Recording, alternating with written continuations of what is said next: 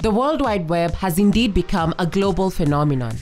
It is a billion-dollar industry for many businesses such as Amazon, eBay, and Alibaba, just to mention a few. Majority of us use it to find any information required in our day-to-day living or line of work. That is the power of the internet. Statistics released by search engine Google show that more than 100 billion things are searched online per month on desktops, tablets, and mobile. But what about those who do not have access to the internet? A 2016 International Telecommunications Union report estimates that 25% of the population in Africa have access to the internet. Close at home, in Kenya, the percentage of internet penetration is significantly higher. The Communications Authority of Kenya reported in 2016 that 82% of the population were online. That is roughly about 38 million people. There is still a gap, however. The internet opens up a world of possibilities to anyone who has the chance to access it. One can find answers to the most pressing questions in less than 1 minute. But what about the 18% of Kenyans who are not online? Who caters to their informational needs? Meet Jamila Mohammed, a young lady who is heading what is the game changer for farmers across the network, seeking to connect to other farmers in Kenya, East Africa, and across Africa. Now currently with WeFarm, which is a peer-to-peer network of farmers exchanging information, knowledge, and sharing expertise. So imagine how many farmers we have in this country that are in their own farms, secluded, and don't have direct access to information. With WeFarm, we believe that the farmers are they have their own expertise, that they have been farming, doing it practically for years, and they have so much information to share with each other, only that there's no platform that amplifies the expertise so that they can help each other.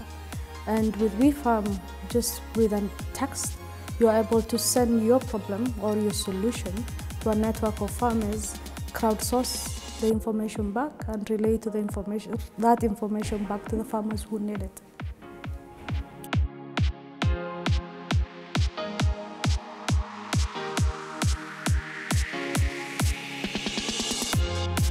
The seeds of the WeFarm story began to take root way back when the founder of the app, Kenny Ewans, was working in international development abroad.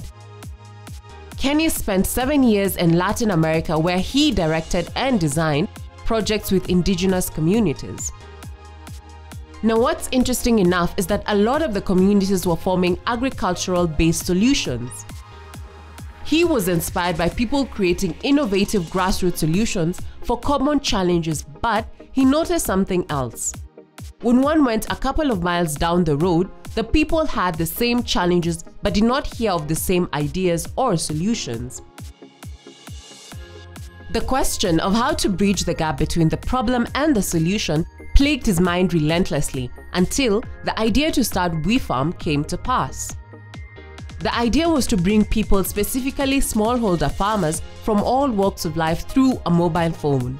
No data bundles required. Now imagine an isolated Peruvian farmer struggling to afford fertilizer necessary to grow more food for his family.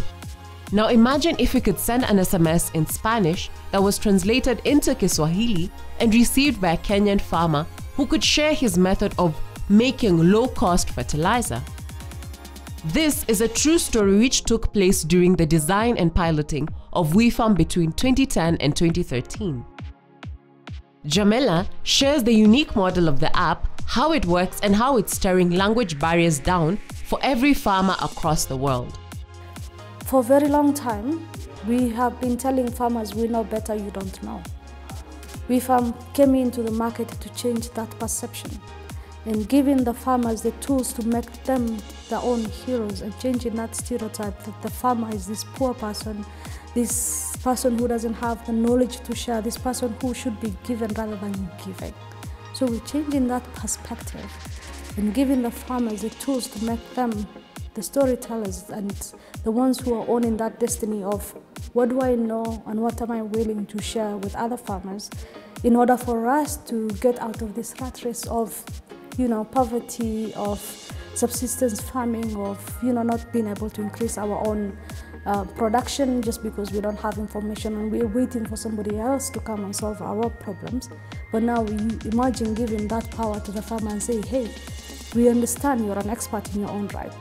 Here is the tool to do so. Help another farmer, and you'll be so surprised how much the farmers are willing to share information and to support each other. So for WeFarm, it's all about, we're only facilitating that knowledge between you guys. That's the first thing that is unique about WeFarm. The second thing that is unique about WeFarm is the fact that for the first time, is one company that has organically generated information that is directly crowdsourced from the farmers themselves, and helping everybody else in the industry make a decision based on this organically generated information. So for example, you will see farmers talking about, hey, what is the right variety of maize? Beyond the farmer asking for the right variety of maize, then you know that farmer is ready to buy maize seeds. You know that farmer is in a certain location and looking for that specific input that they want to start farming. And that information is really valuable. How many people in the input industry do you know want to reach to the farmers and do that last mile, but they can't because that information is not readily available? So with WeFarm, we know beyond what the farmers are helping each other with, what the industry needs based on what the farmers are saying. So that's a unique aspect as well. So initially I mentioned that WeFarm is based on artificial intelligence and machine learning. The system is able to detect which language the farmer is conversant with. For example, if I sent a question in English and the farmer responds in Swahili, automatically the system can tell that the farmer speaks Swahili or prefers speaking Swahili. In Uganda, for example, we have 2 extra languages, local languages that the farmers are using beyond English. Yeah? So with time, this is a machine that is intelligent enough to learn more and give people the preferred languages. And hopefully soon we will add multiple languages that many African countries are speaking and spoken in many African countries, that will help the farmers to reach beyond, I don't know English, I can't use this system.